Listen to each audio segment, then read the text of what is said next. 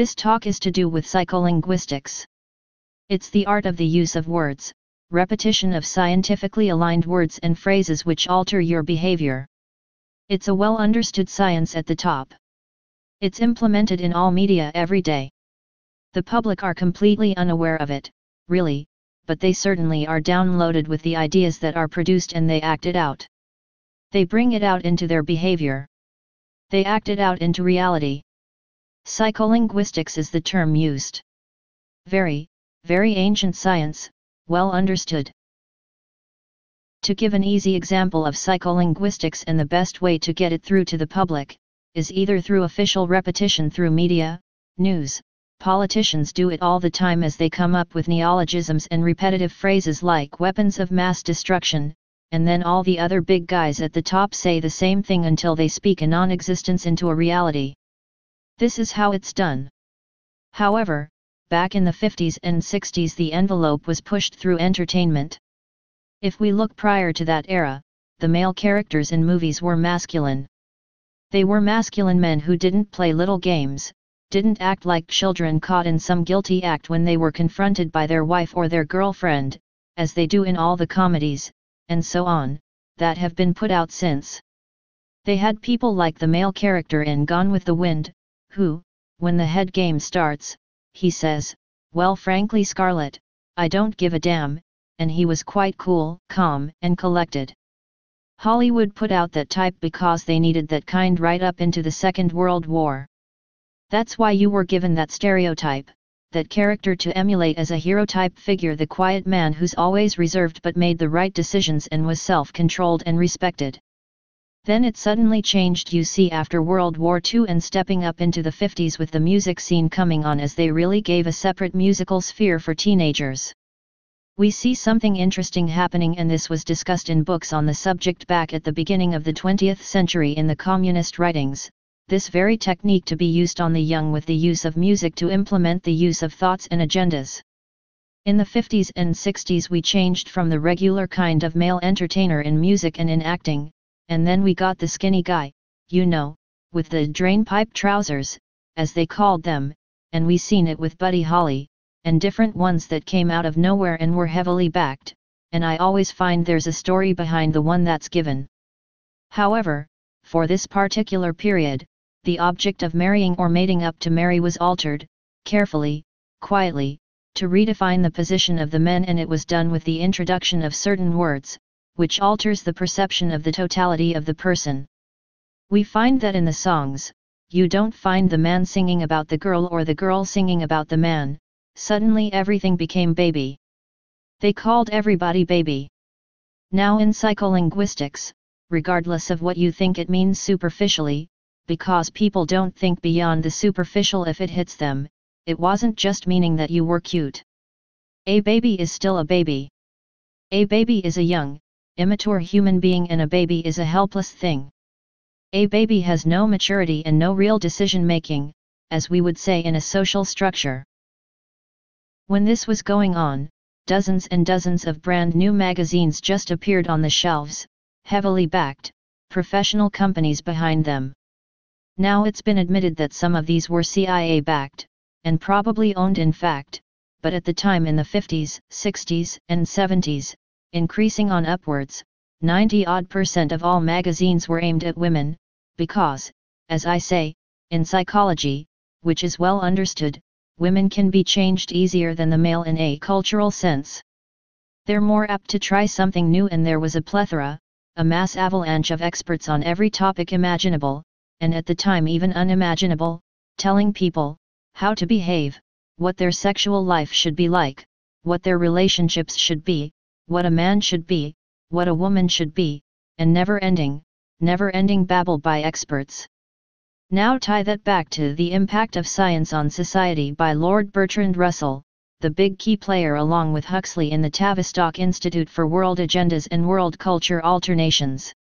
When he said much of this stuff, he talked about the alternation of culture through the use of experts, training society that nothing is of value unless it's said by an expert. It was all to stop us thinking for ourselves, and he said that one day a woman wouldn't be able to change the diaper on a child without expert advice, and that's happened. That's actually happened. Now, of course, people don't even know how to cook anymore, male or female. It's terrible, but that's the reality we live in. Expert advice on everything, and this was to alter culture and to make everyone dissatisfied with their own particular situation in society. The man stopped being the hero type figure, the leader, the one who was quiet and calm and made decisions. That's the stereotype perfection, which probably never existed, at least not on the whole, because most men were under the same system, working for the system, and therefore, subservient to the system. However, that was the stereotype they had to look up to, was the one who was quiet and calm and collected and didn't blurt out his emotions. All these magazines in the 50s onwards, 60s, 70s, 80s to the present time started talking about the man who was sensitive and yet strong, who could cry and yet laugh, and all these opposites mixed into the one, heavily pushed, this kind of stuff. If old Joe there was the quiet guy who came home and spoke when spoken to and was reserved, well, suddenly he was abnormal according to the magazines. This created a dissatisfaction in his mate, you see, because she was after a fictional perfection that was getting broadcast through television and talk shows and magazines.